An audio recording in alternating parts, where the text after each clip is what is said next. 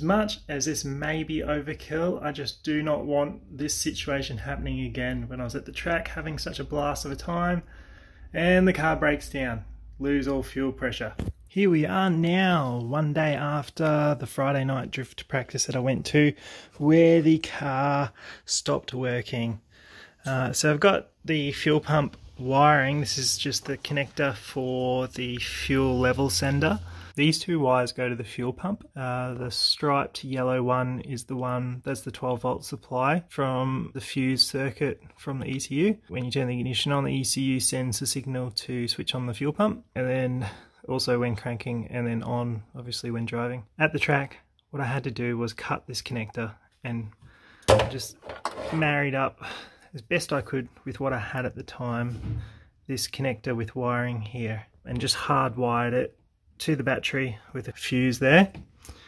And yeah, negative and positive, straight power supply to the fuel pump. This is the fuel pump hat for the fuel tank. Yeah, I've just disconnected the lines. Pretty easy to do. It's not too difficult. I cleaned these lines before going to disconnect them. Pretty much you just pinched these two, this retainer clip here, you pretty much just pinch that together and push the connector and then sort of push it in and then push it out. Combination of thereof, work on it, you'll be able to disconnect them. I'm now just about to remove the top hat and the whole fuel pump and level sender unit. I've just laid a towel down because it's going to get messy with fuel. As soon as I pull this out, it's going to leak fuel everywhere. Just had some paper towel just soaking up from when I cleaned all around here. You don't want to get dirt in the fuel tank. And this, believe it or not, it was already quite loose. Look how loose that was. Now personally I wouldn't do it up and leave it that loose myself.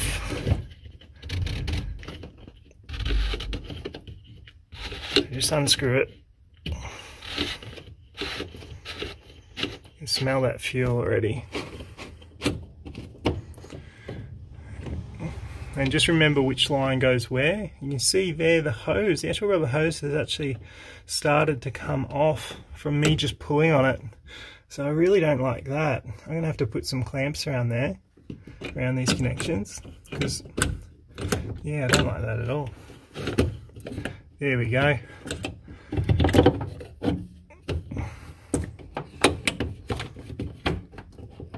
Whenever you're working with your fuel system, always disconnect the battery. Make sure there's no potential sources for spark, because yes, very dangerous. I might just push these lines to the side for now, if I can tuck them under there somewhere. Your fuel hat assembly seal, rubber seal there, try not to drop it into the tank. Pull it out altogether actually. Anyway, I'm going to put this camera down. I really wanted to show you guys me removing the fuel pump, just so that you get an idea of what it's like actually pulling this out. Whether you've done the job before yourself, I thought it would be really cool showing you. So yeah, here we go guys, I've removed the top ring and the seal. I've pulled the seal off and look at all of this. This is just sitting in here. So I think we've got a bit of a problem potentially with the actual fitment, because this is how, exactly how I'm removing it was how it was fitted. So that's a nice Walbro, believed to be a 460, but we'll check that out. The whole thing's loose, even the zip tie's loose. The pumps come loose off the, I can tell already. Look at that, look at that. So, dodgy brothers. So fuel pumps come loose. Look, I'm going to put the camera down and I'm going to have a good look at this to find out what's going on exactly, but the fitment is poor inside. It's all come loose. What a sloppy mess. This is why, if you're not sure, 100% sure, yes, you can do it yourself, but to what quality? This stopped me from having a really great time. I was out there for an hour and a half having a blast, but this dodgy fuel pump install got the better of me. So first time I've pulled this pump out, Don't worry guys, we'll fix this nicely. So yeah, this is not how you install a fuel pump. Yes, we have a problem here. This is not supposed to be like this. But look at that, oh gosh, dodgy. This means no good. You want to see what's happened. So this was the cause for me being out at track and having to stop, basically because the fuel pump fuse kept on blowing. This is why it's so important, guys, just to use the right materials when you go to do a job and do it the best you can. If you don't know what you're doing, ask someone who's got some idea who can give you some experience. Anyway, so it turns out, let's just have a look. Let's see. I've pulled the pump out. Have a look at this. Look at this. Look at this. So these zippies, look, I don't want to pay out on the person too much, you know, who did this. I'm used to high standards of work, and even just cutting those zip ties like they are, I just look at that and go, oh man, that's dodgy. That's come loose, so the fuel pump is actually come loose. The fuel pump wasn't even clicked in. I think there, I don't know for sure because I've only just seen this, but I think there's some mounting tabs.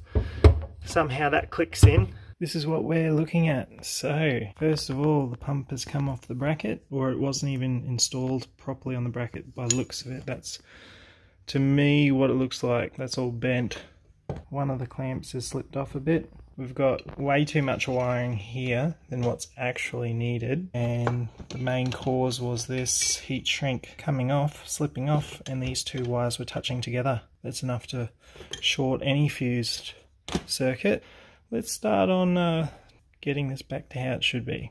There we go, TI Automotive, made in the USA, so this is a Walbro. I took a break for a while and I decided not to go the way I was going in terms of rewiring the fuel pump. I have the fuel pump top hat here, and now what I've decided to do is go with actually hard wiring through the actual hat itself. So I've drilled 2 holes out, and I've got these little doodads here, and some of you may have seen these already. You carefully drill the right size hole for these little bad boys here, and what happens is you get 2 of them. They come with a little O-ring, and you put one on one side and one on the other side like that. So you notice I've just drilled 2 holes, really clean holes, going straight through the fuel top hat. And once you get one on both sides, you put the bolt through, and that will hold these terminals, these crimp terminals that I've got here, which I'll crimp and hard wire the fuel pump straight through the hat, through the electrical connection there. So once I'm done, once I've got the wire crimped onto this terminal, basically it'll look like something like this. I'll probably put the Allen key facing down. But yeah, you get the idea. I'll show you what it looks like once it's all fitted. But pretty easy to do, guys. You just have to be careful. You have to be really careful when you go drilling through this top hat, because you really only get one go at it. And I've had to use my little Dremel tool here, just with the sanding wheel, to just take down the side of that plastic bit sticking out, yeah, so that these fittings would fit nicely. To make these fit exactly, I've actually had to grab one of them, actually both sides, and just take a little bit off. It's actually really hard material, so it's been quite an effort to do this. There you go, that's like one. I've still got to obviously wire it and crimp it to that terminal, but that's what it'll look like, and I'll just do the same to the other side. And then once it's fitted, it's just a matter of hooking up the ring terminals with the wire from the relay. There we go, just like that. So the electrical bulkhead connections are now fitted to the fuel pump top hat, and the ring terminals with the new wire will just go on top, one negative, one positive, connected to the relay, using the factory fuel pump signal wire as the trigger for the new fuel pump wiring setup. So we shouldn't have any dramas with it burning out now. These top hats have been known to burn out actually through the connector. Reason for doing this, guys, is it's going to take out the weakest link. So the wiring, my rewiring would be fine, it would be great. I'm using 14 gauge wire. but now the weakest link will be that actual factory connector.